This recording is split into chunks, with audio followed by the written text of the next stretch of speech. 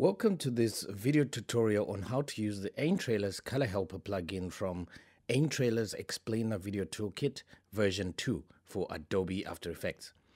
Okay, so after we open the After Effects, let's open the plugin. So just go to the Windows tab and then select that. This small plugin has only one function, but it's really cool. So as you know from our previous version, our toolkit has a lot of high quality and detailed icons and objects.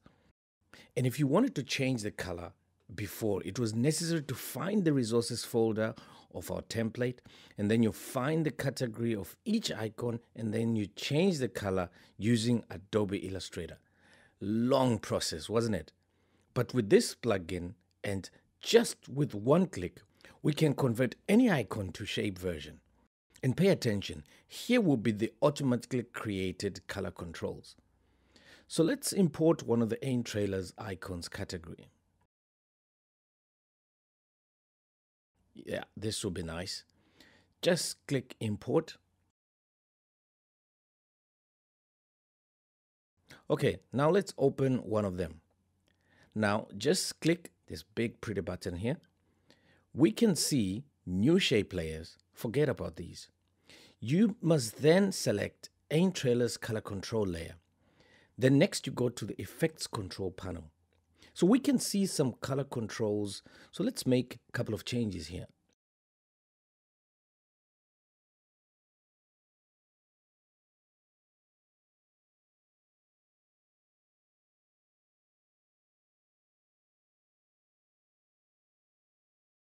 Yeah, it's really this easy and fast.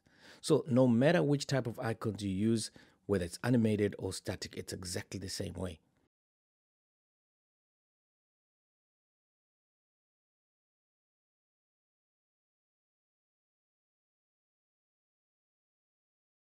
Also, you can press this button here to remove the shape version on an object if you want to return the color to the original value.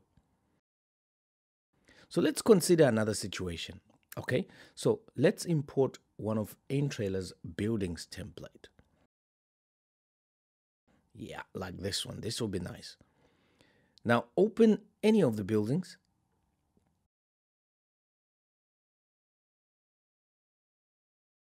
Okay, this one is okay.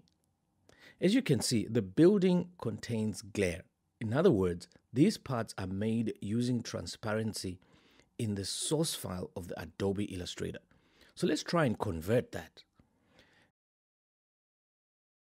As you can see, unfortunately, transparency cannot be transferred to the shape layer when converting from a vector layer.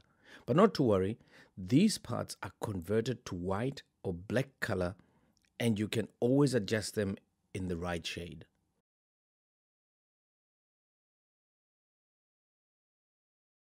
So for example, just like this.